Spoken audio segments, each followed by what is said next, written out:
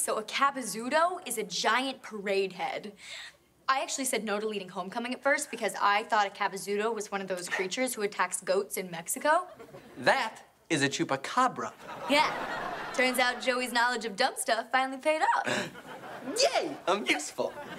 Oh. Diggy and I broke up when he went to Australia to be a foreign exchange student. Why could he not have taken his jerky brother Artie with him? Oh. Okay, this was not about me missing Diggy. This was about Mom missing the two of us talking about Diggy. She needed me to need her. Time to give Mom what she needs. One of us has to be the adult in the relationship. I was playing along for my mom's benefit before, but when I saw the basket float away, I wasn't faking it anymore.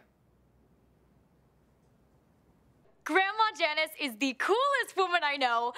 Get this, she was an Olympic diver. Oh, I named my first basketball after her. Hey, Janice. What's up, girl? Unless there are two.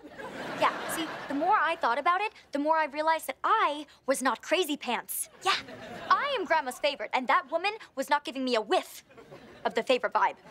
That was not my grandmother. That was my great aunt Hillary, and I was gonna prove it. Willow and I are running a camp for young girls because we are so passionate about encouraging them to play competitive basketball. It also looks really good in all of our college applications, but it is mostly the passionate part. It is a Rooney custom to open one gift on the morning of Christmas Eve. Yeah. When Joey was 5, he whined and whined and whined until Mom and Dad finally let him open one present a day early. He also whined when he was 6, 7, 8, and 9. And by the time I was 13, a Christmas tradition was born. I did not know what to do. Because, I mean, on the one hand, you know, my little brother was hurting and he needed a confidence boost. But on the other hand, you know, I'm the Great Wall of Maddie. The Great Wall had to make a great decision. And don't judge me. He's my little brother. Mrs. Snodgrass was our super mean teacher in 6th grade. She said I had attitude problems. You scream, bam, what? One time in a teacher's face during a spelling bee, and suddenly you're labeled for life. Wow. He really is sweet.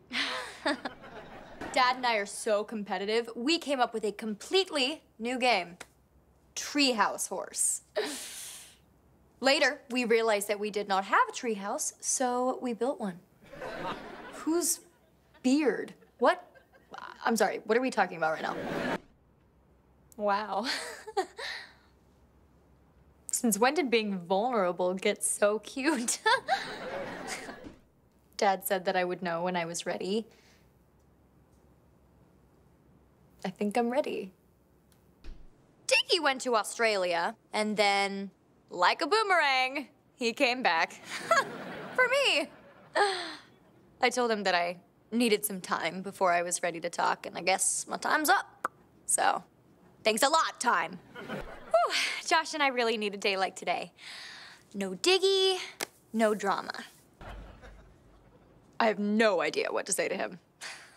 So, we all moved into Aunt Dina's. And of course, there will be no issues for me living with my little sister. And I already made friends with a pelican.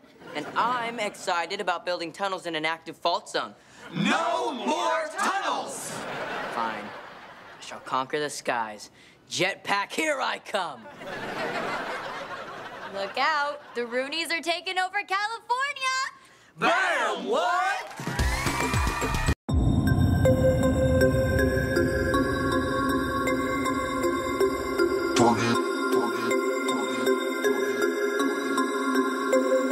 We about to turn it on.